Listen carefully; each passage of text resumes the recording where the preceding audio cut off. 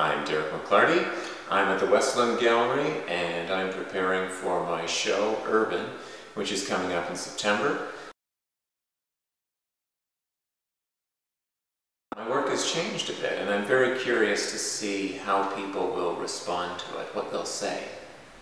We live in urban settings. Canadians are completely urban now, despite what we think of ourselves, and this show is intended to document that. I've got a number of different close-ups, details, and then larger scenes, and hopefully it allows viewers to think of their lives, their urban lives, in a new way.